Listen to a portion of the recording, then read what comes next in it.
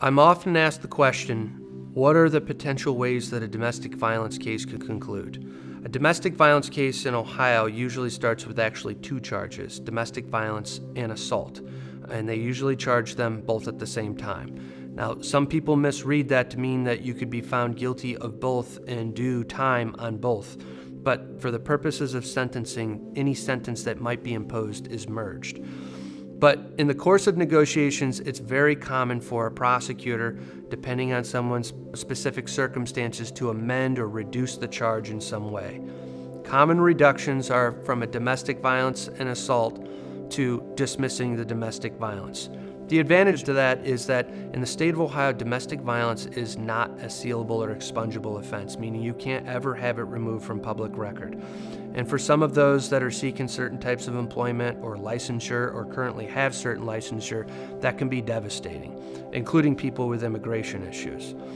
If they dismiss the domestic violence and you're left with the assault, there is a punishable range of up to 6 months, but the benefit to an assault is it is a sealable or expungible offense, and you can remove it 1 year from the close of the case.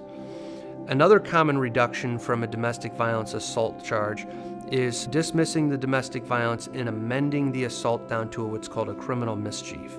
Now that's a very mid-level misdemeanor charge. It's only punishable up to 60 days in jail. That does not mean you're even going to serve a day of that. It's just the maximum sentence that you can receive. Now, this has advantages and disadvantages. The advantages, once again, it's a sealable, expungible offense.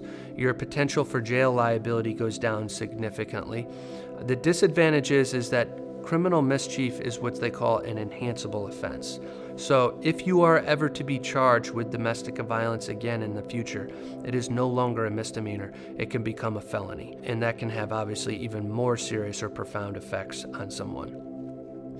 Another common reduction from that is one step lower, from criminal mischief down to what's called a disorderly conduct misdemeanor of the 4th degree. And there's actually two different types of disorderly conducts. One is the misdemeanor of the 4th degree, the other one is a minor misdemeanor.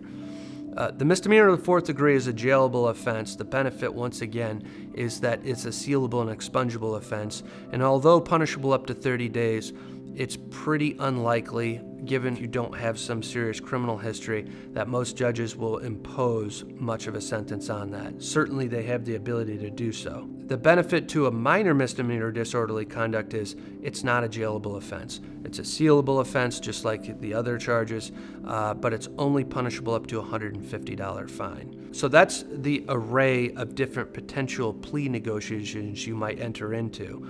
The last of which would be just dismissing the case.